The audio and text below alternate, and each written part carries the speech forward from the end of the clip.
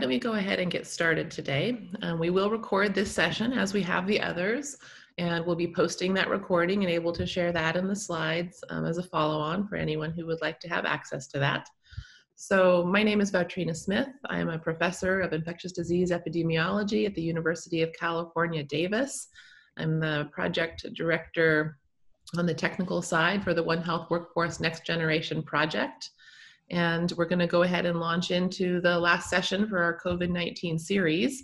I'd like to pass over to Jutta from our ECHO Institute colleagues in order to do the little housekeeping tips, and then we'll go to AFROHUN for their welcome from Dean Bazeyo or Dr. Irene, just as soon as we've gone through the best practices from Jutta and the ECHO team. So Jutta, why don't you take it from here, and then we'll go on to our AFROHUN colleagues.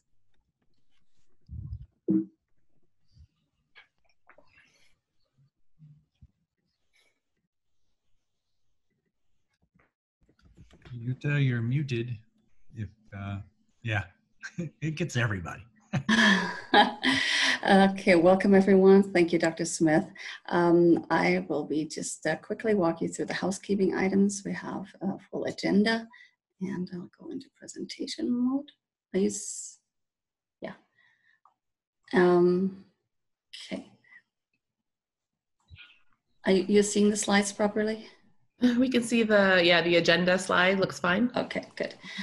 And there we go. We want to encourage you to turn your camera on if your bandwidth allows, so we can get to know you a little bit face to face, and keep your microphone muted when you're not talking. Rename yourself, please, so we have an idea who you are. There is ECHO IT that you can chat if you have any problems. And reserve the chat functions for your questions. No need to introduce yourself in the chat. Unfortunately, today we have a technical problem with the QR code for the PDA app, but we might be able to get that later to you. So the presentation slide will be shared via email after the session, and also if we can get the app QR code generated later on the PDA app attestation. As mentioned, the session is being recorded, and your attendance is your consent to be recorded. Thank you for that.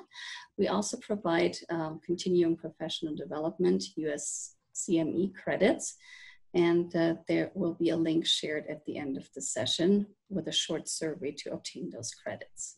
If you are on social media, here's a link that we will put in the chat also on some tips on how to be social here about these sessions. As mentioned, there is interpretation available on the bottom of your screen. You can see this globe, and you can choose the language that you want to listen to for this session. And that is it for the housekeeping. I'll pass it back. Great, thanks, Jutta. So the topic for today is the One Health approaches to investigating spillover, and we're very lucky to have with us several experts that will be on the panel, but we'll also be looking to all of you to share your ideas on how we should work through this One Health scenario.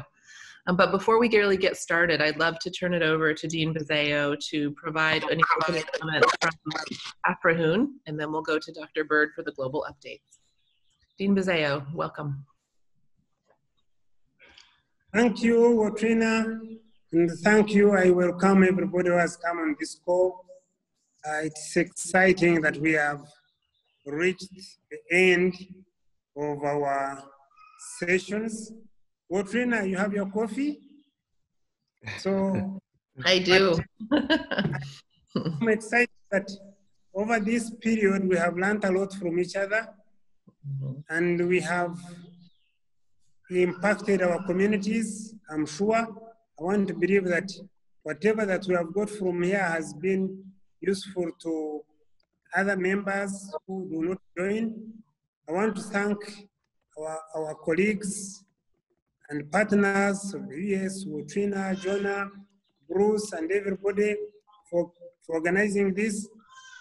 I want to thank our speakers that have always give us up-to-date information, and I look forward to today. And I also want to thank the USAID but actually I would say that he's the main convener, because without them, maybe we wouldn't have come together. So I want to thank Marilyn in a special way and her team for bringing us together. And lastly, I want to thank the ECHO team that put up this.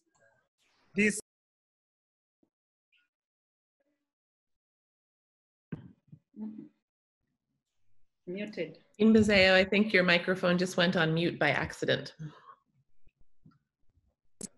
Oh, it went on mute? We heard you say that you wanted to have a special welcome for USAID, and then we lost you for a few seconds. Oh, I'm sorry. I want to thank Marilyn and USAID for their support and bring us together. And I want to believe that this was the beginning, and we will continue to have these sessions. Woutrina, I hope the challenge is on us now to go through the different topics that challenge our communities regularly by bringing together many groups. And I want to believe that we have learned enough that we can actually work and move alone to pacify this One Health. Lastly, I want to thank our ministries, because I know as a fact that the Ministry of Health has benefited a lot from what we share with them, and I'm sure that they have put it in place. So I look forward to the discussions, and I want once again to welcome you, for all of you that have joined us. Thank you very much. Thank you, Woutrina. Sure. Thank you so much, Dean Bazeyo, and to your AFROHUN Secretariat team, who has done such a fantastic job on so many different fronts. We really appreciate the work both at the regional and the country levels for AFROHUN. Okay, so let's go over to Dr. Bird for our global updates and to kick off our panel presentations and discussion. All right, thank you, Dr. Smith. It's great to see everyone again. I don't know if you can believe it, but this is our 7th ECHO session. We've been doing these since the end of March and coming together as a community of practice where we've learned from experts and really in-depth expertise being conveyed to us through this ECHO platform, which has been great. But we've also more and more heard from you, the participants that are dialing in, listening in on the video chat. In today's session, we're really going to try to bring everyone together so we can have a discussion and share lessons learned and some of the key things that we've all experienced in our careers and in our work, and then also the key questions that you might have related to this topic. So I'll start in with my COVID updates, and then I'll talk more about that. So hang on just a second. Is that the one? Yes. All right. So today's topic is on One Health approaches to investigating spillover and outbreaks, right? And we're the One Health workforce next generation project, right? We're trying to learn and share experiences on how to work in the One Health way, the One Health approach, better and better and better. And today's discussion is really a key nexus point of all things that are important in One Health, right? So if you look at this cartoon here of just sort of an Ebola transmission cycle, you have a bat reservoir, spillover into other animals, and then eventual spillover or transmission into people. And remember, outbreaks, I've said it many times, start in communities and they end in communities, and spillover occurs in one person usually, right? It could be multiple people, but it's at an individual level, individual people, individual animal contact, right? But then through waves of human to human transmission, you know, the virus or pathogen will spread through our population and cause what we'll recognize as an outbreak. And you know, this is a cartoon of Ebola. I think a lot about Ebolas and other filoviruses like Marburg, but let's not forget that there's lots of other pathogens, mechanisms of transmission, the arboviruses, you know, certainly you know, things like malaria, dengue fever, chikungunya. These are critically important diseases. And other animals that you have in some of your countries like camels, for example, from MERS coronavirus and others, right? So for the global picture of COVID, this biweekly update is similar to the previous several. We've been at a rate of between 1 to almost 2 million new cases every 2 weeks around the globe. And these past 2 weeks are no different. We're now at over 8 million confirmed cases around the world in virtually every country in the world, 188 countries. And this is now 1.7 million more confirmed cases than the last time we chatted. So the arc of the outbreak continues to increase and increase around the globe. In our AFROHUN partner countries, there's been a bit of stability, but still increasing, so don't let down your guard. Right now, there's just shy of 30,000 confirmed cases across our 8 member countries. Typically in this space, I give a few interesting big picture updates on breakthroughs or things, and I think the one to highlight to this time is that in the last couple of days, a large clinical trial of the very commonly available drug dexamethasone, which is a steroid drug, was found to improve survival in severely affected patients, right? So this is not a preventive measure. This is not a prophylactic measure. This is when people are severely affected by the disease. They have COVID-19 severe disease, and they're on ventilators or requiring supplemental oxygen. And this trial is part of a larger effort called the recovery trials, which is a randomized evaluation of COVID-19 therapies. And this is run out of the University of Oxford in the UK. And this is a very well-designed randomized clinical trial of various therapeutics. And you can see the list of them here. So there's some antiretroviral drugs, some antibiotics, some other immunomodulatory drugs, and convalescent plasma. So these would be people that have recovered from COVID-19 and now they're donating their plasma to treat patients. And the new finding from this study is that in their 11,500 patients, about 2,000 were randomized to get dexamethasone, which again is a steroid. And this just down regulates your immune system and the immune inflammation that may occur post-infection. And this reduced mortality by about 1/3 in the most severely affected. So in those that were the sickest, this helped save 1/3 of the lives of these people. So this is a big breakthrough and something to definitely read more about. You can click the link down in the lower corner of my slide there and find more information on the recovery trial. And then, as the last slide for my updates, these are links to other sites and resources for factual information about COVID-19 and SARS-2 coronavirus. I encourage everyone to look through those lists. You can sort of see what the thrust and the information in each of the links is. And if you need more information, you could certainly reach out to us or search these references here. Okay, so with that, we're going to pivot now from me talking and us talking to you and sharing information, and now trying to flip the switch and thinking about how we as a community of practice can come together and discuss these issues.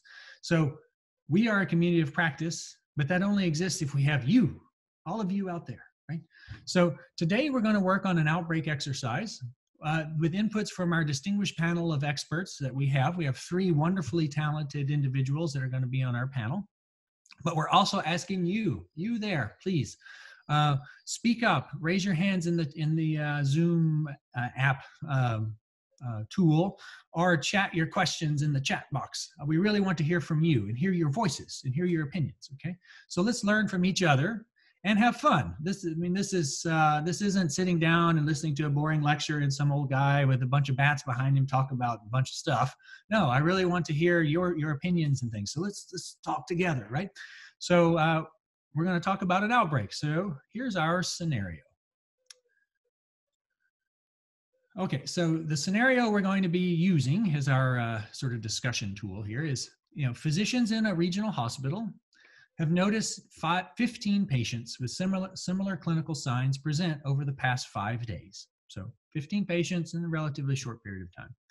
Each patient presented with a fever, cough, difficulty breathing, and a rash. Over the next few days, several patients progressed to acute respiratory distress. And of those, 5 patients died. So about a 1/3 case fatality ratio. So significant severe disease, yeah?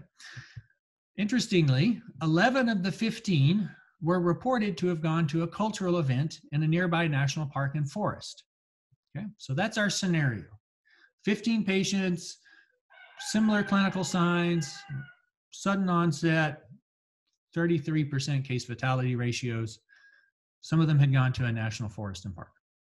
So you, everyone here now, you are a One Health professor at the super good university. And I mean, not like kind of okay kind of university. I mean like super duper duper duper good. Okay. Like the best of the best. And that's you are the best of the best of the best of the best at the university. Okay. And so because of that and your expertise, the physicians have come to you to ask what they should do next. Like what should be the next steps, right? So now we're going to turn to a poll, and we're going to have you answer what you think, from your perspective, what should be the next steps. So I'm going to, let's see here. I think I should, I'll leave the scenario up. Can everyone see the poll? Can you see the poll? I can. Just want to make sure everybody else can. Yeah, I can see the poll. One quick tip, though, to make sure it goes well is anybody who's a co-host or a panelist on here shouldn't touch the poll. Otherwise, strange things happen. So everyone, please choose an answer for this poll. There are no wrong answers. Pick the best thing you think is appropriate. But for those who are co-hosts, just let it run, and then everything will move forward most smoothly. Yeah, so we'll give this a little bit of time for people to put in their suggestion of what should be the next step. So just pick one answer. Again, no necessarily right or wrong answers. They're all different perspectives. You know, I probably what I would pick first might be different than what you would pick first. But we want to hear from you. Like, what do you, the folks out there, think we should do next? Okay. So while that's running, I think this is a good time to introduce our three panelists and let them tell you a bit about themselves while people continue to vote and everything. So let's do that now. So I'll turn to the panelists and turn the microphone over to you and let each of you introduce yourself in a few minutes about your expertise and background so that the other people on the Zoom get to know you. Some of you I've known quite a long time, and some of you I'm just meeting now for the first time, so I'm interested to hear. So let's turn first to Dr. Monica Musenero in Uganda and let her give an introduction of herself. Hello, everybody. Glad to be here. I've been on only one of these sessions before, and I'm glad to be part of the last one. I'm called Dr. Monica Musenero Masanza. I'm a field epidemiologist focusing on highly infectious diseases, epidemics, purely. I like trouble, so I tend to go where trouble is. So currently, I've had a bit of experience in field working at the front line of Ebola epidemics, working with Marburg, working with hepatitis, so many epidemics, so many easy ones and difficult ones. They are difficult ones to manage, they are difficult ones to identify. In a number of countries, I was part of the team which was in West Africa on Ebola. And I led the Uganda Epidemiology and Surveillance Unit for a number of years. So basically the top technical person in epidemic investigation and response. In COVID, I work as a senior presidential advisor. So basically I'm the scientific brain of the president. I look at the science and advise him so that he can interpret many of the things that come along. Also advise the ministers and all the other sectors and work with the Ministry of Health together with them in designing the Ugandan response experience. Thank you. Great. Thank you, Dr. Musenero Masanza. That's fantastic. And yeah, Dr. Monica and I have crossed paths several times in the Ebola and Marburg sphere, so it's great having her here. It's wonderful seeing old friends and colleagues show up in these things. It's kind of a wonderful treat. So let's turn next to Dr. Irene Naigaga, who many of you will know because she's part of our AFROHUN Secretariat. So we're bringing in the Secretariat into these things, and it's a wonderful sharing of ideas. So Dr. Irene, please introduce yourself. Thank you so much, Brian. My name is Irene Naigaga. I'm a veterinarian by training, and I specialized in aquatic ecosystem health. I love working with the environment. I'm currently serving as a regional program manager for AFROHUN, the Africa One Health University Network. And I'm also a champion of One Health. So we support our member institutions to build One Health competencies and capacity of the frontline responders. Oops. Okay. Yeah, great. I thought I'd lost the screen. I thought it had gone off, but Oh, yes. no, sorry, I just stopped my camera. Yeah. I've participated in all the 7 sessions, and I'm happy to be featuring as a speaker on this last session on COVID. Great. Thank you, Brian. No, yeah, thank you, Dr. Irene. Fantastic. All right, so the next panelist we'll have will be Mark Nanyingi from Kenya. Dr. Nanyingi, could you just introduce yourself and let people know your perspective? Yeah, my name is Mark Nanyingi. I'm a Kenyan. I'm an infectious disease epidemiologist, and I work mostly on viral hemorrhagic fevers for over a decade on Rift Valley fever response in Kenya and in Uganda and other countries. And with the current COVID situation, I'm volunteering as a technical advisor to the Kenyan government. And I'm honored actually to be here as a speaker today and learn from all of you. Thank you very much. Thank you for that. It's nice to hear someone working on Rift Valley fever. That was my first love in virology. Great disease to study. Yeah, terrible epidemics though, for sure. All right, and our last panelist from UC Davis, one of our fantastic faculty that we have here at the school, Dr. Tracey Goldstein. So Dr. Tracey, would you introduce yourself? Yeah, good morning, everybody. I am a professor here at UC Davis, and my background is actually similar to you, Irene. I'm in marine biology. Actually, I worked in marine mammals for most of my career, but for the last 10 years have been working on the USA Predict project and really thinking a lot about spillover. I've been leading up the viral detection side of things and also helping to build capacity in the laboratories in Africa and Asia. And this is actually my first call with the AFROHUN team. I am the global person for the CRHUN team, so I've been spending more of my time with the Southeast Asian team, but it's really great to see you all and a lot of familiar faces, so thank you for having me.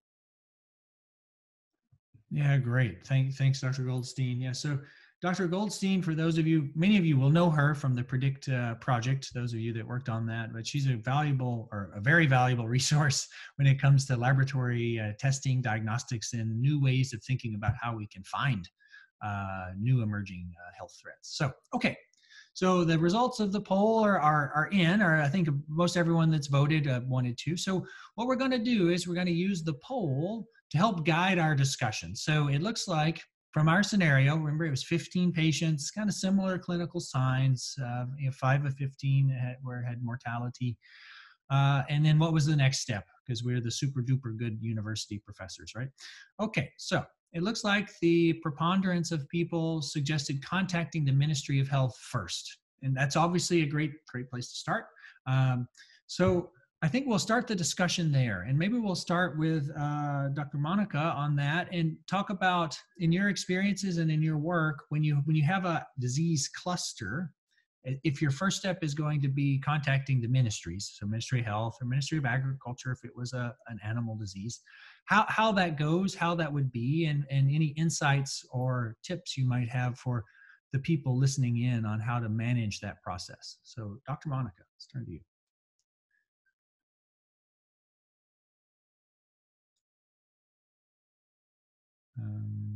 Dr. Monica, you're on mute if you're talking.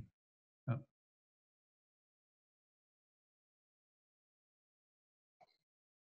Okay. Great. Thank you very much. I was saying that in the Uganda Ministry of Health and in many of the countries where I have been, a situation like this would generate an alert right from the hospital. In Uganda and in a number of countries, we have now what we call the Emergency Operations Center.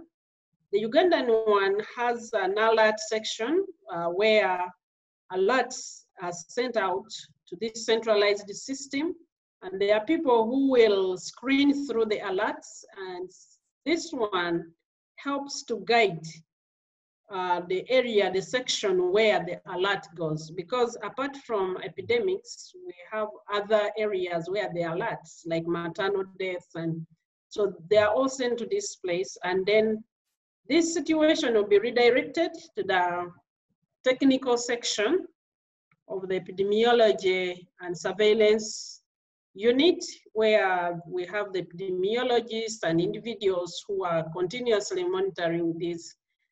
And before actually the higher authorities of the Ministry of Health are informed, there will be a rapid investigation. Basically, these are usually phone calls to the hospital. If they're referred to this activity in the park, you call, get information, who organized, how many people were attending, get as much information as possible.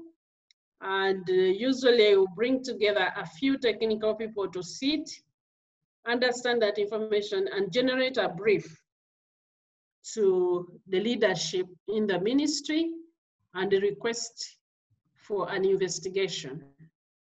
Now, depending on if there are deaths like in this section, the population, it will quickly reach the press. So generally we draft a brief for the media in case it is not needed. If a situation has not been confirmed, there is hesitation to put out information to the media, which will change. But you generate a brief, or there's a situation, we know it is there, we are investigating. So far, 10 people are believed, or 11 are believed to be affected, and so many have died. Quickly put it up, and this arms the ministry leadership to be able to communicate. And the next step really is now to send a team from the Ministry of Health to go to this hospital and find out more, and then that will actually define the next steps. Mm-hmm. Of course, at this point, we would like to have the experts from the university. The challenge is we do not have a well-defined program. Okay, before COVID, we really didn't have a platform where the university would come in. So, and the university would bring in the expertise about this pathogen to guide the frontline officers in what they're doing. But at the moment, we didn't really have that kind of platform. The One Health platform has not been very participatory in the actual investigation in epidemics, and I'm praying that it comes to be. Yeah, thank you, Dr. Monica. Yeah, that's great. I appreciate all those insights there and how the Uganda system is working and some of the challenges you have in integrating the One Health platform more into the system. And I know in many of the countries where I work, that is also a challenge, is trying to get this out front, in front of the people and authorities. So now I want to turn to Dr. Nanyingi. So you mentioned you work on Rift Valley fever. So Rift Valley fever has an interesting caveat in that in some ways you can try to predict when the big outbreaks will come through the climate data, the rainfall data, because Rift Valley fever is a mosquito-borne disease. Could you speak on how, even before the spillover, so now we're thinking, before in time for Rift in particular, how you might work with the ministries to help alert them that something is even coming before you even have the first spillover? And that's what we're here. We're trying to prevent disease. Yeah. So, any insights there, sir? Thank you very much, Brian. So, a case scenario of Rift Valley fever, probably in Kenya, will be both Ministries of Health and Ministry of Agriculture work very closely in a unit called the ZDU, which is a zoonotic disease unit. And there's an enhanced surveillance system. This is a system which actually works very well from the national level to the sub-national level, whereby they need to get alerts of potential outbreaks of the disease. So what happens is that by phone call or by a developed system, which is a relational database, they will be able actually to provide any clinical signs that will be observed first in animals, And if there is any clinical signs that we observed in humans, any fever or any associated clinical signs, so these signals, just as Dr. Monica had talked about, will be picked by a centralized emergency operation, a command system that is being run probably by the Ministry of Health, which is the Disease Surveillance and Response Unit. And having that, gathered that information together and putting all those information together, then a brief actually goes hand in hand to see if the case definitions actually falls into the class of signs that have been developed before. So if you have that kind of an observation or a clinical diagnostic algorithm, then you can actually with certainty send out an alert and say, okay, maybe we suspect this is Rift Valley fever. So what next? And that's when now the team has to be sent out, probably at the sub-national level, or probably a team coming from the top. And in Kenya, we are very lucky, like Uganda and many other countries, where there's a capacity building by the CDC of the field epidemiology program. And these are the disease detectives that actually take the front line and they put themselves in front. And even in COVID, they are playing a very important role in Kenya, whereby they are on the alert, they're on the front line. So they're the ones actually who have the technical expertise, and they're trained across the veterinary, medical, and public health actually to go in and have some sort of a synergy in a way to respond to the highly infectious pathogens.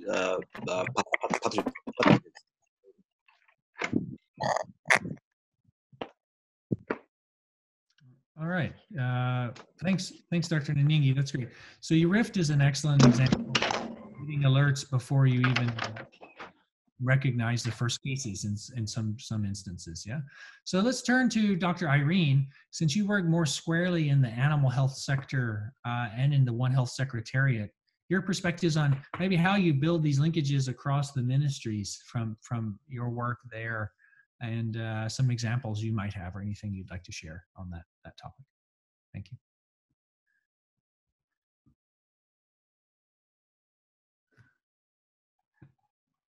Irene, you're also on mute. We have a acute case of the muties today on the Zoom. I have it too. I have a bad case, chronic case. Yeah. Okay, thank you so much, Brian. I'll talk about, first of all, from the animal side, but also from the One Health perspective. So from the animal side, our connection has always been, it is mainly through the One Health platform that try to formalize involvement of the animal health professionals in the investigation. In most cases, the investigation, as you heard from Monica, it will go to the EOC, and then it will be directed to the epidemiology department. And you'll see that most of the work is going to be focused on the physicians working around the human factor.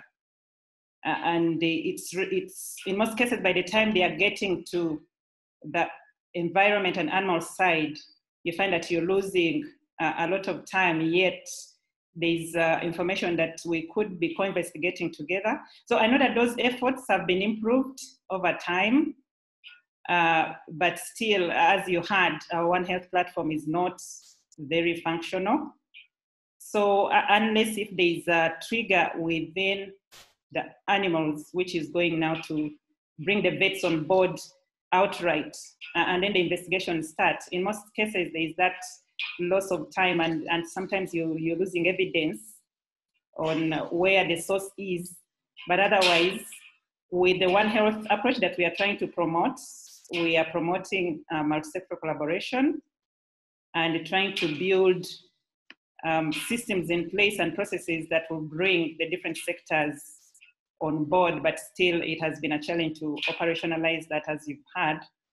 So in most cases, it is, you find that the animal health side is going to go to the field on their own to investigate the animal side, and then the human is focusing on, given the scenario that we have, is focusing on the human element, but would love to narrow that gap. And we've seen this gap being narrowed when you look at now the COVID scenario, we are seeing vets on the scientific committees. So I'm hoping that we will learn lessons from this to try and make these One Health platforms functional, because we've built, there's capacity. The workforce is ready to collaborate and work across sectors, but sometimes you find that the environment is not favorable in terms of policy, but also when there's an outbreak, everybody's trying to run. So it would be good to deliberate on this platform what we can do to try and strengthen these collaborations. I'm happy to learn from Mark. The Kenyan scenario, I think the platform is really mature, and there's that collaboration which is maybe outright at the onset of the investigation, but we need to work on our side, the Ugandan side, to strengthen this collaboration such that the teams are set off, the investigations are happening in parallel. You're investigating the animal side, you're investigating the human side as well. I submit. Yeah, thank you, Dr. Irene. That's great. That's perfect. So, yeah, I think that's a good question about how can we draw together the animal and human health sectors in outbreak investigations or just routine work. And yeah, let's go back to Dr. Nanyingi. And how did the Kenyan government and others working in Kenya really try to bring those two pieces of the puzzle together? Let's hear some insights there. What do you think works? What doesn't work? Like, what should we also not try, perhaps? Thanks.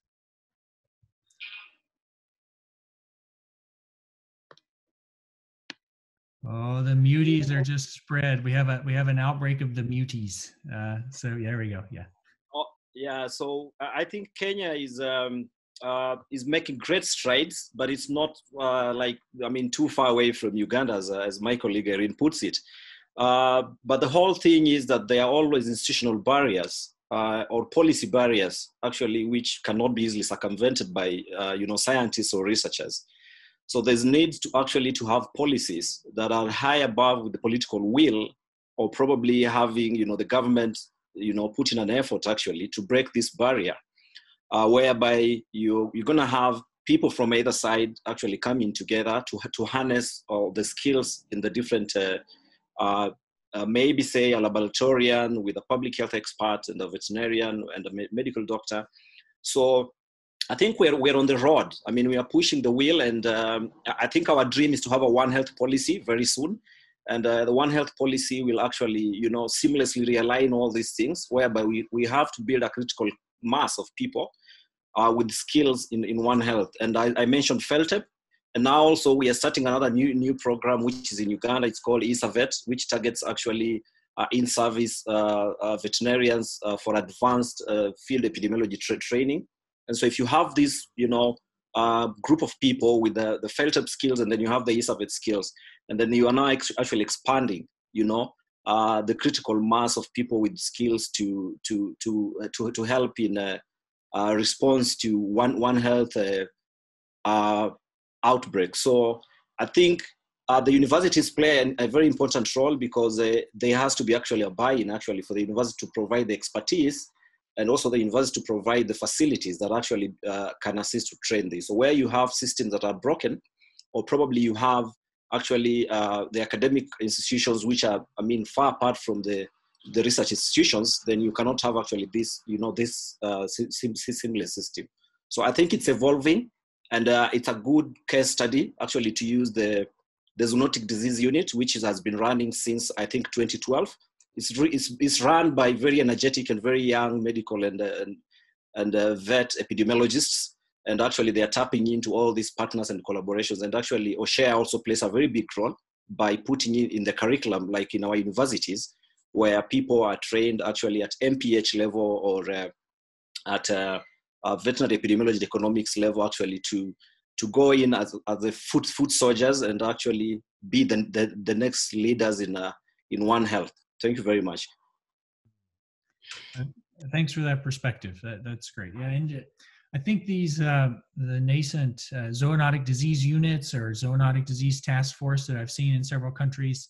I scanned the list for my colleagues from Sierra Leone. They don't seem to be on the call today, but there they've also implemented a strong multi-sectoral zoonotic disease task force, they call it.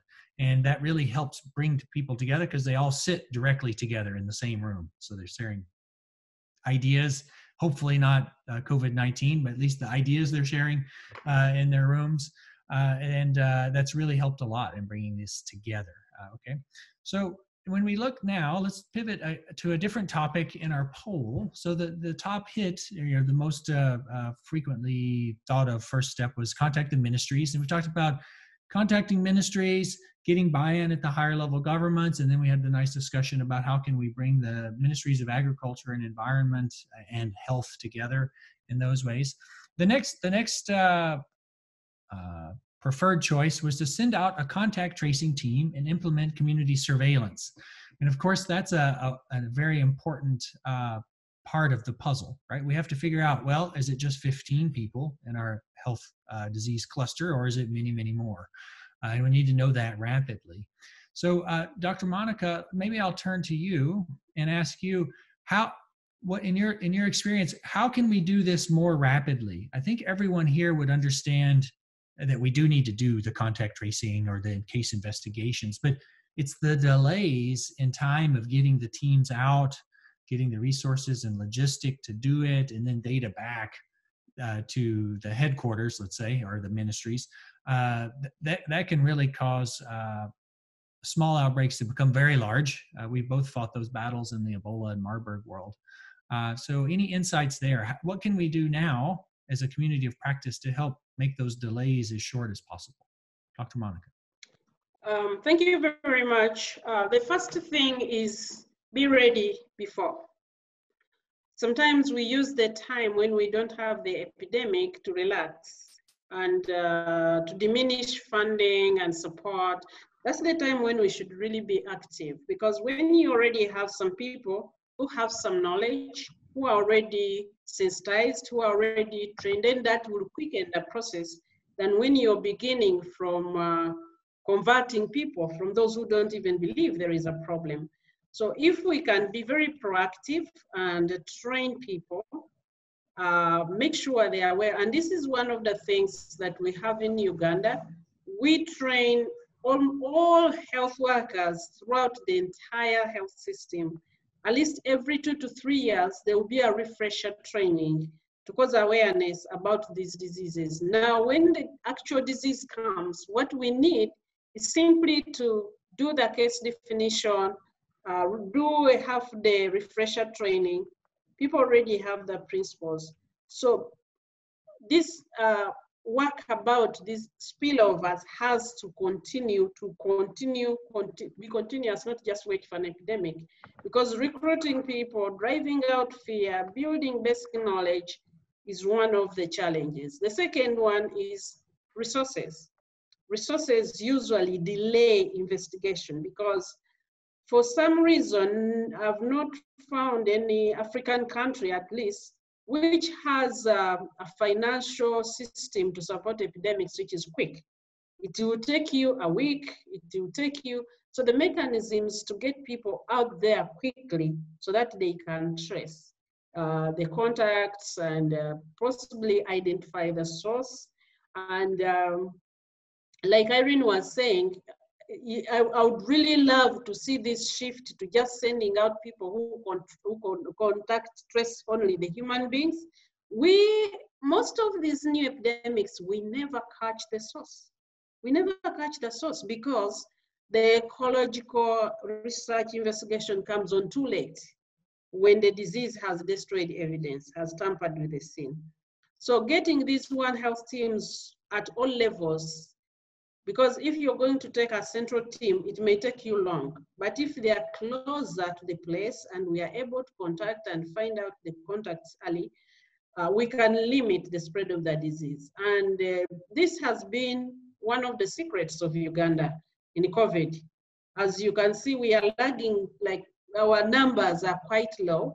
Why? Because we go massive on contact tracing and containment, very massive on that. And people are trained ahead of time.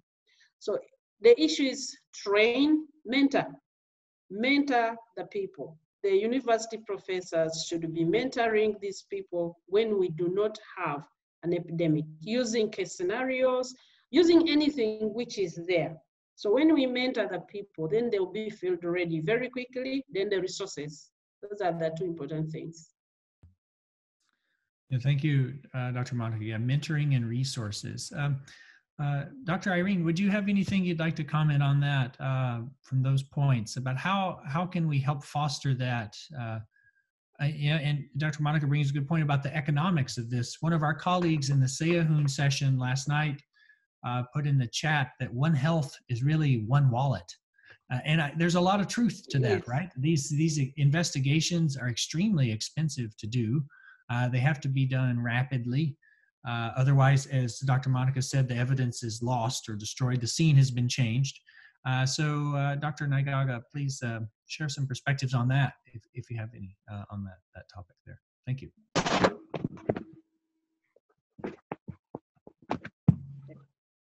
Thank you so much, Mark. From the One Health side, I would say that certainly it is resource heavy. So that is why we need to promote collaboration and sharing resources and bringing each other's strength on the table, such that we are, bit labs, we are using similar labs across maybe maybe even transporting samples. If you have that chain that we can transport both human and animal samples, and there's that collaboration and sharing data. So I think sharing here is going to be critical to cutting back the costs. But again, I think we also need evidence that when we work together and share resources, then we are cutting back on the costs. Maybe that is another challenge on us who are promoting this multi-sectoral collaboration that we need to provide. But on the other side, mentoring is critical, and preparing the workforce in peacetime. As Monica said, we need to be ready, we need to be prepared. And this is something that we've been trying to promote in our networks, to support universities to build this workforce ahead of time. Although this approach, we needed to test, we need to provide evidence, proof of evidence, which we provided over time. These trainings, that most of them are not institutionalized. So we are hoping that over time, we are going to institutionalize this kind of training where we are building the competencies of our workforce to collaborate, to network, to share data, and see the value in that. For a person to, when you're faced with an outbreak, to be able to convene a multi-sectoral team that is relevant to giving information that is going to help defining critical interventions. So we are seeing this has worked in the COVID. So I'm hoping that over time, now we'll institutionalize this, and then we'll also promote this kind of capacity building right from the pre-service, but also to equip the in-service with some of these skills that professors are bringing on board during this COVID case. We don't want this to end here. We want to build this capacity of the frontline, to build the capacity of people who are involved in leading these teams during outbreaks, to know that maybe we'll need a vet here, we'll need an ecologist here, we'll need, so such that they are able to identify that the people that are relevant to and critical to the investigation, and then we are able to stop and contain the outbreak before it spills over. So from the capacity building side and the logistics side, I think those are the issues that I can think of. Yeah. Thanks, Dr. Irene. I might want to draw in Dr. Goldstein into this, because we're talking about training and trying to get people on the same footing across health and animal sectors to be potential responders to outbreaks, or do disease investigations, ecological investigations. So maybe Dr. Goldstein, could you speak a little bit about, in your work, how you've tried in many countries to standardize a training platform? That's part of One Health Workforce Next Generation, of which you're the global lead on the AFROHUN side, but also under the PREDICT project as well. Could you talk a little bit about that and some of the insights from those attempts to build capacity from that side? Yeah, thanks, Dr. Bird. I think everything that everybody's been raising here is so important. And I think the idea of having people trained and those relationships before the outbreaks occur is probably the most important thing. So as part of the PREDICT project, we have been going out and doing our surveillance as One Health teams and bringing together people from the lab, the field, and the various ministries, including environment, health, and agriculture, and cross-training together. So that way, the teams are cross-trained to handle samples from animals, people, etc. So then you don't always need that big team, and in fact, you can start to interchange people who come as you have more people that are cross-trained, and the relationships there. And you know, in terms of sample collection, I think there's often these ideas that it needs to be different on the human side versus the animal side, and honestly, those can be harmonized across species, and samples can be treated in the same way. So I think it's really important to sort of think about breaking down those different sectors and having people come together and work together in the field and recognize how many similarities there are rather than differences. And then I see some of the questions here asking about, you know, testing for SARS coronavirus 2 in livestock, you know, and have those kits been developed? Honestly, they're the same kits. And so you can do that same work in the lab. You know, in different countries, you know, it works to have samples from humans go to human labs and animals to animal labs, but it doesn't have to be that way. It can be together in the same labs. If you're testing for the same things, the protocols aren't that different. And so again, cross-training, so bringing people from the animal labs together with the human labs and learning how many similarities there are rather than differences, I think can really help to improve that. And then similarly, when you're doing your sharing of results across ministries, so again, the ministries can recognize that the data isn't that different or should be shared, and that's what's happening in one sector is, as you know, affecting what's happening in another. So I think, Dr. Monica, you said that probably best, as did Dr. Irene. It's that work ahead of time, building the relationships and the networks ahead of time so that they are in place before the outbreaks occur. Yeah, no, thanks for that, Dr. Goldstein. Yeah, so think about what we're in right now. We're in the One Health Workforce Next Generation project, not the One Health Worker one, but the workforce, the many, and as many, we are powerful. You know, as individuals, we have our limitations, but together as a team, we can do lots of amazing things, and that's what these forums, I think, are a place for. Learning from each other. I even see some of the participants from the AFROHUN session in their morning are listening in. So thank you for joining. You know, so I think it's that building that community of practice, if you will, or that community of One Health workforce workers is very, very important, because the work we do on the animal side or the human side, it's the same work. They're just slight differences, right? You know, they're subtle things. I mean, where you take blood from a cow could be different than from where you take blood from a person, sure, but it's still blood to go into the diagnostic testing pipeline, right?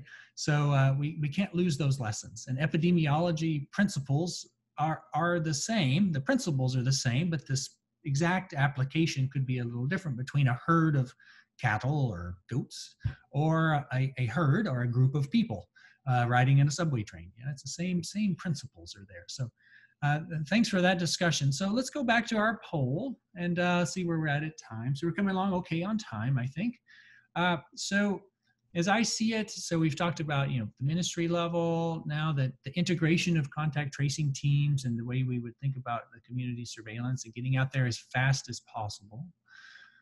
The next items are in the animal reservoir discussions, and then contacting the Ministry of Wildlife about the cultural event. So I think this is a critical part as well of our puzzle, is understanding, well, what were possible risk factors? So maybe I'll turn to, let's see, who have I not called on?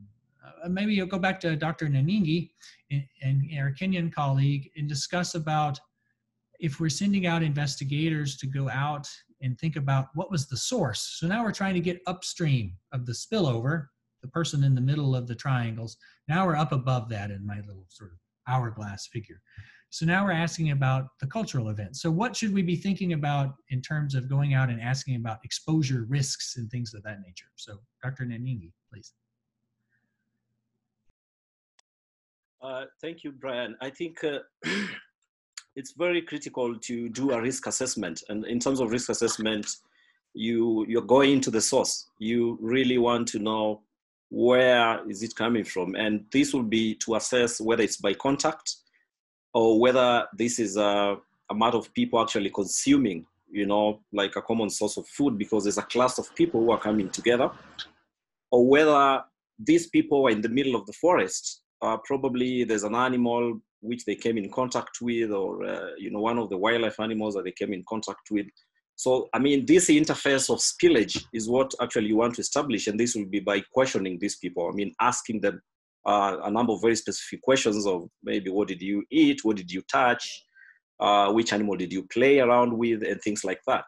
So having this background actually will make you actually have a very focused now kind of analysis to rule out actually if there was any whatsoever animal contact, coming closer to the humans. And because it's a population-based kind of surveillance that you're initiating, it will be very key also to observe the neighboring areas. Probably, what are the environmental issues that exist in those areas? I mean, does this park actually, is it near any other, environment that can be a source of the contaminant or a source of the pathogen? And so if you have your disease detectives, putting in their boots and actually stepping down there, they need actually to have a very clear objective of establishing the risk or the risk factors that actually will have led to this disease, and actually having approaches that will either minimize contact in terms of just interrupting that transmission, the chain of transmission. But at the same time, there's a lot of caution that has to be taken here, because while you're interviewing the suspected cases, I mean, you're talking about 11 people out of 15 who are there, and probably they were dancing or, they were, playing around. So you want to zero into those people, and if possible to isolate, or probably in this case, like COVID-19, we talk about quarantining them and probably observe and see the clinical outcome. You create a line list. I mean, this line list will actually help you. First of all, you have identified the contacts, and then you go along actually to have a list. And this will help you actually follow up these people. You can either do by phone, if you're really, really scared and you think this is a really, highly infectious agent, talk to them by phone, or probably use local leaders who have influence actually to get to buy in them and start talking to them. And once you move into the epidemic foresight, and this will help you actually to have an overall assessment, which will bring together all these, the One Health spectrum. So where you're looking at the environment, you're looking at the host, if it's a wild animal, and then you're looking at the end host, which is the human being here who is sick. So establishing the social network and actually being able to look at the duration of when did this begin, and probably for how long did this science actually develop. This will be very key for you to make both an epidemiological decision and a clinical decision on how probably you're going to respond better to this outbreak. Thank you very much. Thank you for that. It takes a real integrated approach and an open mind. I think when we are being the disease detectives and looking for the risk factors, we have to not automatically assume that it's going to be somebody ate a bat and then that got them infected. That's not the case. We have to keep an open mind. It could be anything, right? So let's not bias ourselves. But you bring up a good point too about talking with the people. And I wonder if Dr. Irene might speak a bit about when we go into communities as detectives or in our outbreak responses, things we might want to do to sensitively engage with the communities, and some things we might want to think about on that front, so that we're not scaring people and we're not just sort of some strange people from the outside, from the Capitol and things. So Dr. Irene, from your experience on that, and then I'll turn to Dr. Monica for her experiences as well. Yes, so maybe to add to what Mark has said, it will be critical that that we engage, first of all, the right people, the leadership of the community, is going to be critical for us to enter into this community and get this information, but also who we have on the team. I think we'll need an anthropologist here. We'll need a social scientist who knows community dynamics and knows how to engage in a way that is not going to be scary to the community, because you want to engage, stop spillover, but at the same time, you need to get the information. So we need these professionals on our team to support us. Maybe we are animal health professionals or we are physicians, epidemiologists. So we'll need these on the team. And also the events manager. I think it would be good to engage the events manager, the person who organized that culture event, to walk us through the steps. I mean, how did he organize this event? What was it about? Was it a hunting event? Was it a dance, cultural dance? Did people stay overnight? Could they have been bitten by insects? Did they get in contact with water? So we need to be asking those questions, and the patients have their place in telling us, but also the community. Maybe did they see birds dying in the community? So we just need all these clues, because at this point we don't know. This is a new disease and we need as much information as we can get. So we need to get the community to cooperate and give us this information. And sometimes as scientists, we may not know how to extract this information. So bring on the team those competencies and skills, of course, in the promotion of One Health would be very critical to this. Thank you. Yeah, thank you for that. Yeah, bringing in lots of different experts is really important. You mentioned anthropologists and social scientists. Those have often, that expertise has often been left out of these teams.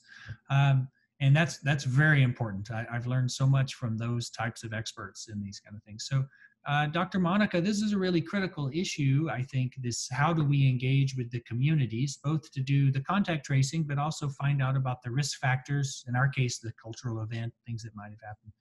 So from your side, do you have anything else you'd like to add? I mean, you've worked at many different levels, from the WHO level to the ministerial level itself, and now in your role as an advisor. So any tips there? Yeah, thank you very much, Brian. One of the things that I have learned is that a field investigation is as good as you prepare.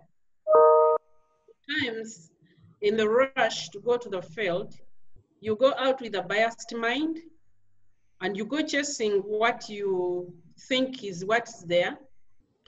But when you do preparation and put in a lot of effort in the preparation to go to the field, you're more likely to solve this puzzle quite early.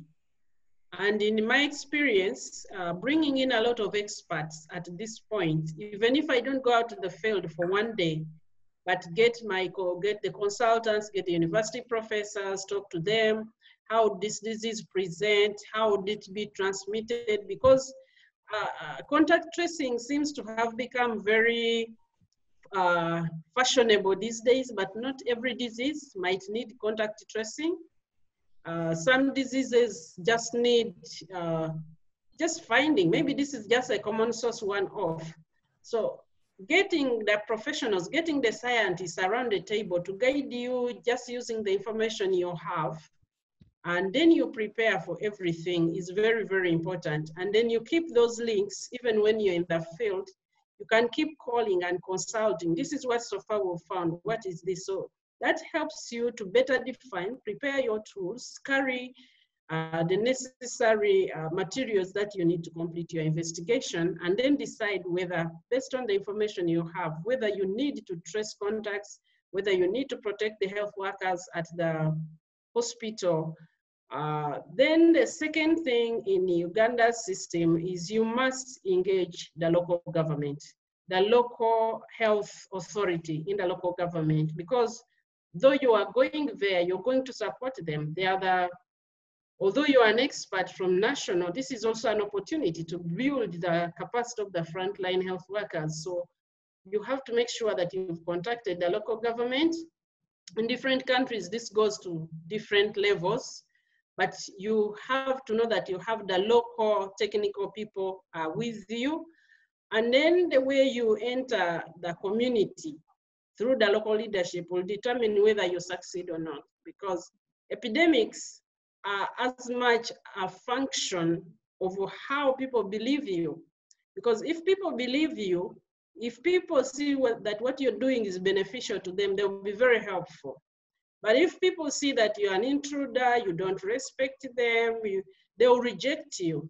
And this often happens with the local political leaders. They may not know the technical things, but showing them courtesy and the importance and going with the local politicians and making sure that they're on your side becomes as important. And opinion leaders on the community, you go in as a learner. This is one attitude that sometimes we may forget. When you go to do an investigation, you are not an expert, you're a learner. You're going to learn from the people that you're going to ask things from, because after a few days of investigation, you should be able to tell quite a lot about a disease, even if they have not yet confirmed it in the lab. You could be able to collect information that enables you to put countermeasures in place even before you confirm.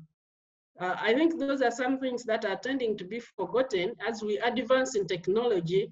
People want a virus to be sequenced, to be characterized before they can put in place countermeasures. I was trained that even before I know what's causing the disease, if I do a good investigation, asking the community, possibly getting evidence whether some animals died, then I'll be able to put in place interventions to protect other people before I even know what it is. So thank you.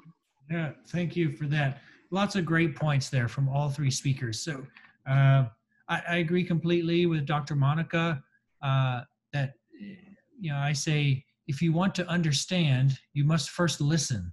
And that's so important. You have to go with the right team of people with expertise so that you can ask the appropriate questions. And so you can then listen to the answers and try to understand the disease dynamics, the potential risk factors. And I agree also, you know, epidemiology and disease control measures work if you understand the risk factors and the linkages between the cases. You don't necessarily need to know, is it this strain of or serotype of dengue fever or this variant of Ebola virus, or even if it's an Ebola virus. That's not epidemiology, and disease control measures can work even if you don't know the source. And thank God they do. Otherwise, there would be a lot fewer people in the world, right? Because laboratory diagnostics are an ever increasing and better thing. And I'm a dyed-in-the-wool lab guy, but you can do an outbreak investigation and control a disease entity and not necessarily know exactly what's there is the etiology. That's totally possible. Okay, so great things there. I think in our remaining time, let's turn to Dr. Goldstein. And I think she's going to kind of wrap all these things together nicely in her presentation, I hope, to talk about all these from some of her work. And then we'll leave time for questions. So there's questions in the chat box. I see them coming in, and then we'll spend our remaining time just on questions back to the speakers from the participants. So thank you very much. And Dr. Goldstein, take it away. Thank you, Dr. Bird. Well, you guys covered so much, I almost don't need to give my presentation, but I'm going to start with this photo, which I love because it's the One Health team that we have been working with in Cambodia. And this includes people from the Ministry of Agriculture, the Cambodia CDC, our lab team, and our field team. And so I just sort of really love that because I think that is really what we are striving for here. And, okay. And I also wanted to, I think we've talked a lot about the complexity of pathogen spillover, and I really love this image from Raina Plarat because it sort of shows all the different things that need to be lined up in order for a spillover to occur. So thank goodness for that, otherwise I think they would occur more often. And in this outbreak, we've really been focusing on the virus, but as Dr. Bird was saying, the virus is really just one part of it. It's understanding all of the things that lead to that virus, and that includes what's happening in the environment, how people are coming in contact with animals as well as what's happening in the animal host. And I think in order to really understand that, we need that multidisciplinary One Health team in order to do that. And in order for us to be successful in outbreaks, we really need these teams in place and trained before the outbreaks occur. So through the PREDICT project, what we've been doing and working in coordination with the WHO, FAO, and then all of our local partners, we've been trying to develop these One Health teams that go out in the fields together and do concurrent sampling of wildlife, livestock, and people.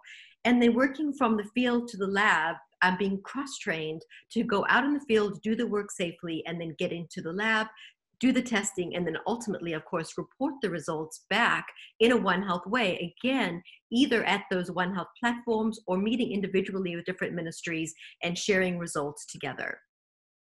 And as we've talked about, really this starts in the communities. It starts in the communities and it ends in the communities. As Dr. Musenero said, once it gets to the hospital, it's too late. We want to figure out what's happening before.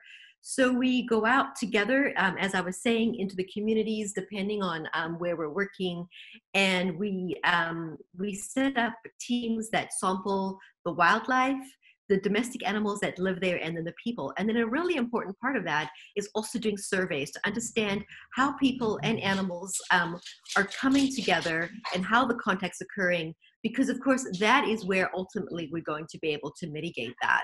So doing that in the field and the training all along is really, really important to develop that One Health team for the future. And then of course we have been working in the hospitals as well, so that once people get sick, we're able to figure out what's happening in the hospitals. Is that different or the same as what's happening in the communities? And again, just some images of our teams going out together, sampling the ducks and also the people, and then doing the surveys before going into the lab. So it's just to give you a snapshot of some of the high-risk interfaces that we've been working at across the world. So of course, places such as in North Africa, where camels are important, especially when we're thinking about the context of MERS, where pigs and poultry are coming close together, thinking about influenza, wildlife markets, areas of unplanned settlements where people are coming in from rural areas into cities and coming in contact with many different species. So working at these high-risk interfaces where we think that contact between animals and people is really important, and understanding that is really important for spillover to occur. And then, like we've talked about many, many times, it really, really starts in the communities and with the local teams. Having the local teams go into the communities, explain what the work we're doing, why we're there, getting that buy-in, and then that education to go back later, explain what we found, because the communities are the ones that are seeing the sick people first. So being able to understand and recognize that before it becomes a big problem is so important. And so that is, sort of really where it begins and ends. So through the PREDICT project, our goal there was to try to sort of really cast a wide net so that we could understand what is circulating in these different groups so that we could understand how spillover may occur. So getting into the field, sampling the people, we collect the samples that we think are important for spillover. So we aren't really just only interested in what's happening in the tissues, but what's happening in the oral swabs, the rectal swabs, the blood samples, the way people and animals are coming in contact with them. And then getting into the lab and doing the training. We do a lot of really broad screening, what we call viral family screening, so that you can detect something like SARS coronavirus 2, but you can also detect something else that might be related that we don't yet know about. And then of course, eventually you do want to do the genome sequencing and getting back into the field to understand the circumstances around these viruses. And then sharing results. We've talked about how do we get buy-in, and really, buy-in is early on. You need to have the different sectors know each other, have relationships with each other, and see the data together so that they can understand the importance of what's happening in the wildlife sector compared to what's happening in the human sector. And then of course in the communities, going back to the communities and sharing those data. So what I thought I would do, given that coronavirus is on our minds, is talk about how we've sort of actually implemented this work and using a One Health approach, but looking at coronaviruses. And I think we've all been thinking a lot about coronaviruses, especially the beta coronaviruses here that seem to have multiple hosts. And so trying to understand what is circulating in these multiple hosts and what can we learn about it. So through the PREDICT project, we went into the field and sampled almost 20,000 animals and people to try to understand what viruses were circulating in them.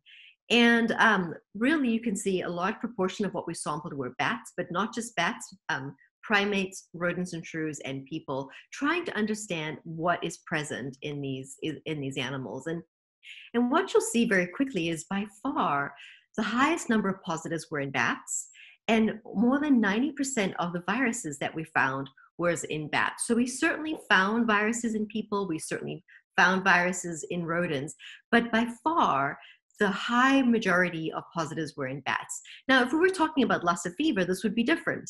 The family that we would really be targeting in terms of animals would be rodents. So different viruses have different relationships with different groups of animals. And this was really important information for us to sort of focus on and try to understand what is it about bats and what can we learn about the viruses in bats that can help us understand where the risk is, how to do surveillance, and how to potentially prevent this in the future.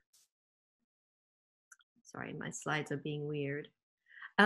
So this is sort of, these viruses that we found in bats, where did we detect them? What you're looking at here is sort of a snapshot of the different positives that we found.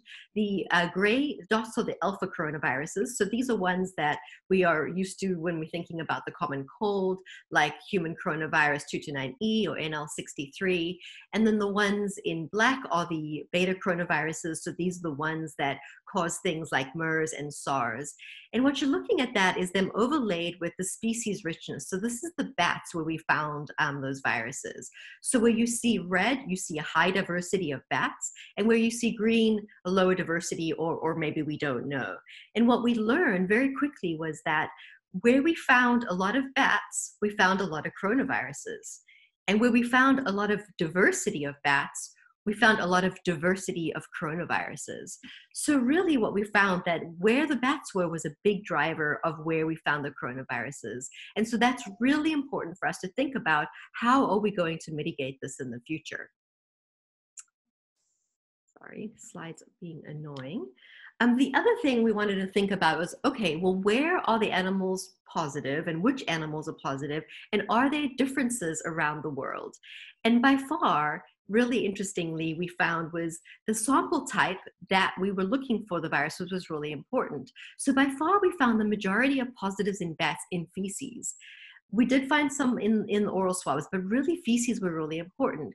Well, why is that important? That's important to think about how people are coming in contact with viruses in bats. And that is something that we can then think about, how do we sort of mitigate it? It's also important for pooling resources. If you're trying to figure out where to find most of the viruses and how to do the testing, you can target things like feces and maybe oral swabs to a lesser extent to try to understand what might be happening.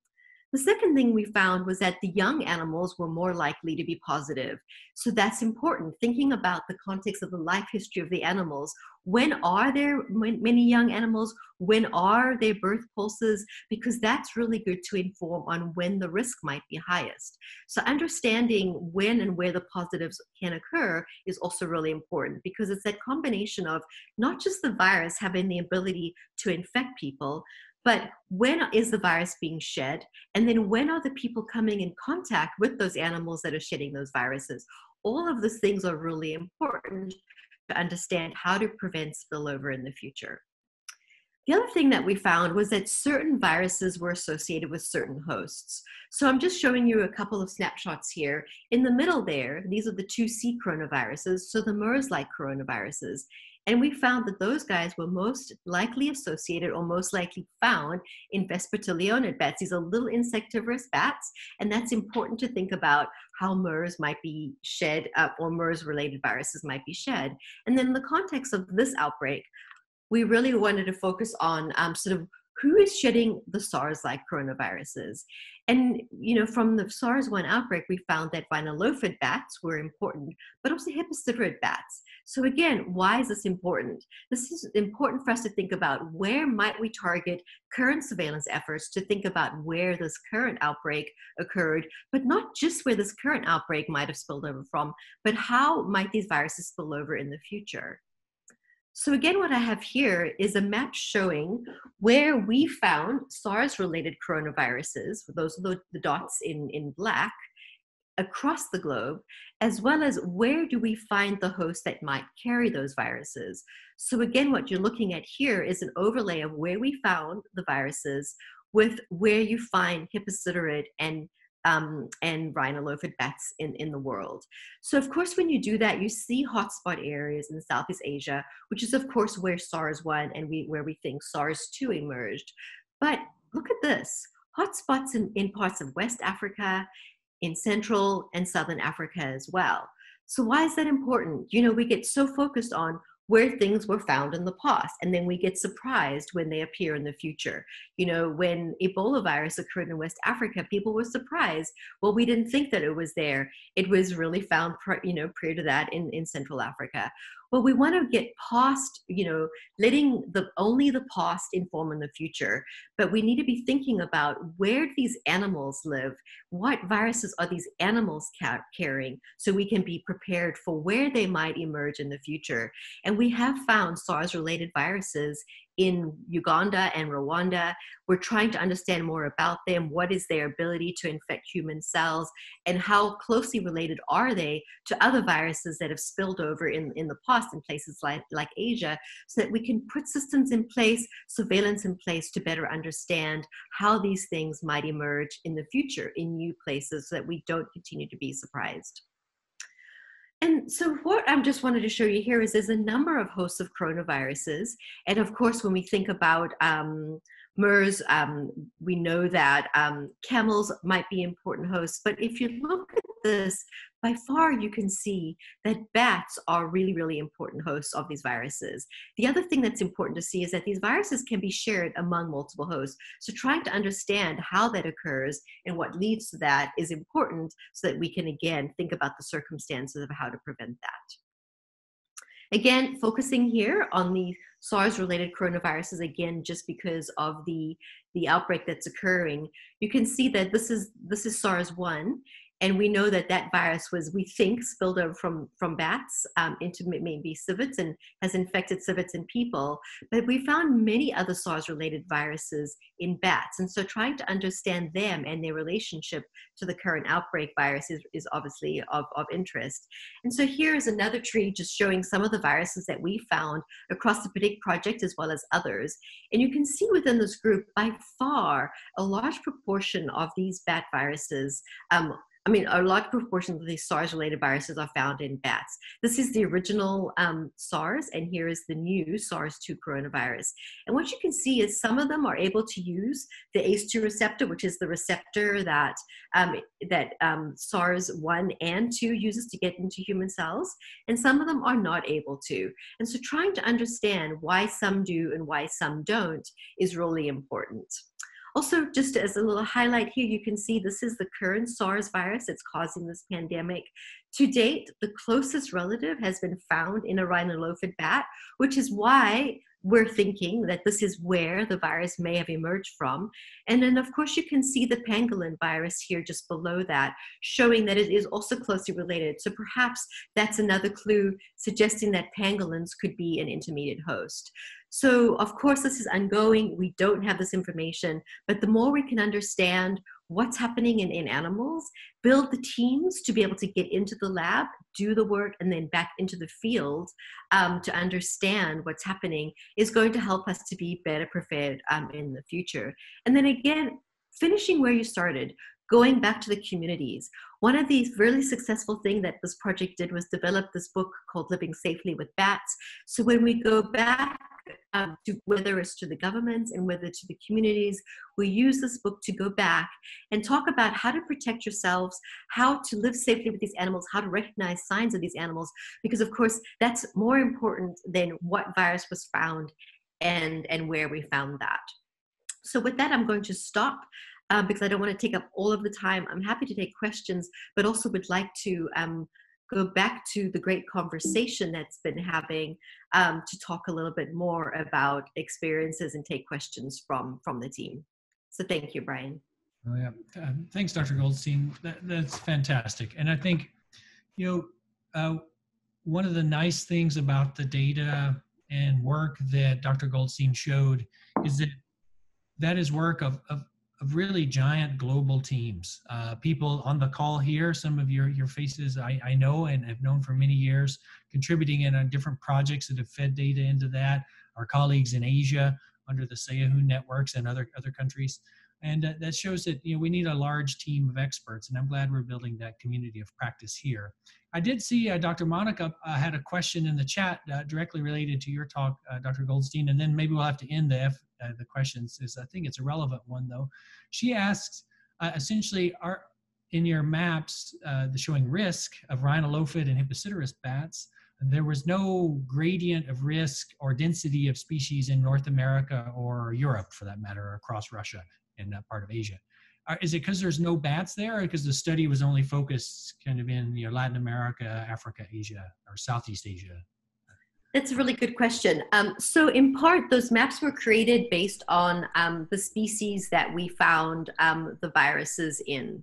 So we were trying to understand where was the risk in the regions for the species that we found the viruses in.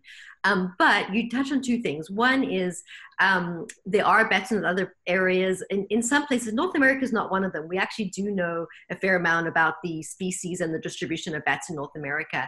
But there's a lot of missing data still, especially in sort of parts of Africa, where we actually don't really know what the distribution of these species are. I think a lot of studies now are starting to put tags, including work by Dr. Bird and Dr. Randoa and others on this call today, by putting tags on these animals and trying to really understand what the distribution is.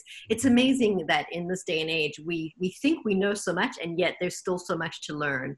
So those maps are a combination of not knowing the distribution of animals, or focusing on the species that we were trying to target to show where the risk was for the viruses where we found those bats. Thank you for that. Yeah, so there's so much to know, so much to learn. Our children's careers will be still trying to answer the questions we're discussing here. I think there's such a depth of diversity and interesting things in the disease ecology and mammal ecology world. So with that, I'm going to end this part because we're pretty much at time, and turn it back to Dr. Smith and Dean Bazeyo for their thank yous. And I'd like to thank the speakers and everyone for participating. I really appreciate the energy and enthusiasm, because only together are we going to stop these kind of disease problems around the world. So thank you. Dr. Smith, back to you. Thanks, Dr. Bird. I wanted to share just one quote that came from our Southeast Asia session last night, because I think it's relevant, and then I'll give our final comments to Dean Bazeyo. But Dean Belisario from the Philippines last night was giving a very nice talk, and one of his summary statements was that he finds that there's 4 C's that we should be all thinking about. So that was to coordinate, to collaborate, to have consensus, and to communicate. And if we can focus on those 4 C's, we can accomplish a lot together. So I just wanted to leave you with that thought, and to go to Dean Bazeyo for any final comments he might want to share today. Thank you, Woutrina. Thank you, Brian. I think today was very, very fantastic. I believe all the participants must have been enlightened. I'm excited that the last presenter, it was real nice. Tracey, that was very nice. You're very I think you have done a great job, and I hope we shall translate that into our AFROHUN. I want to thank Monica, Irene, and Mark for your presentation. But I want also to thank, in a special way, the CDC, although they are not here, or they may be here. This program, they created the Field Epidemiology Laboratory Training Program, which cuts across the East African countries, and I guess some other countries, has helped a very big portion of fighting COVID.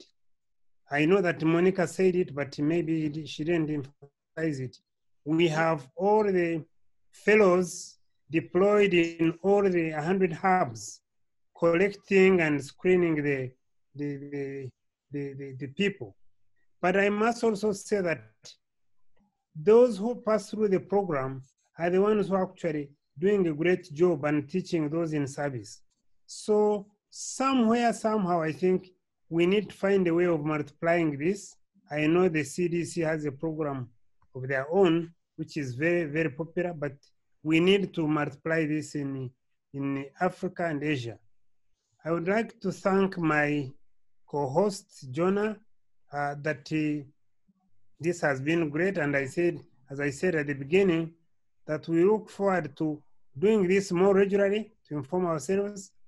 And as somebody said, we need to build the capacity. This is the time, because COVID found us with some capacity, but now it has woken us up that we need to build the capacity, prepare for even the worst that may come. Now, there's this issue of our other countries that do not have these programs.